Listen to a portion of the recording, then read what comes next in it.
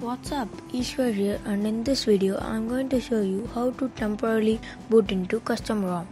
Let's get started. Make sure you have turned on developer settings. For this, get into About Phone, tap on MIUI version 6 to 7 times until this dialog pops up. Next, go into additional settings and tap on developer options.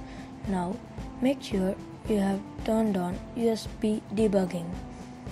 Now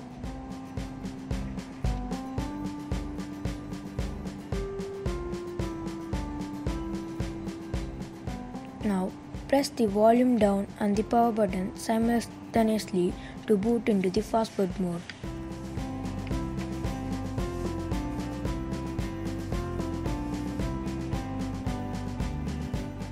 In PC, now get into the location where you have saved the ADB folder. Make sure you have put the required recovery into the folder.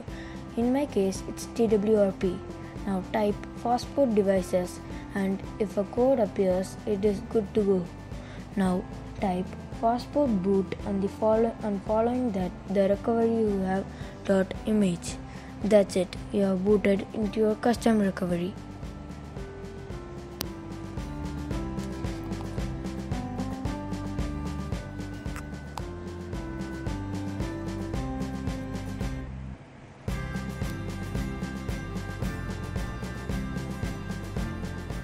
As you can see, there are no files showing in this recovery.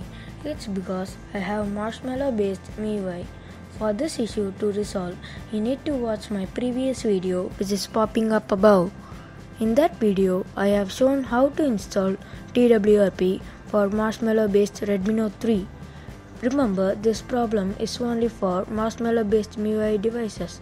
So, you can use this TWRP normally for non-Marshmallow devices. Now, let's boot into recovery mode. For this, you can either use the option on the recovery or press volume up plus power button simultaneously. Now, let's see what happens.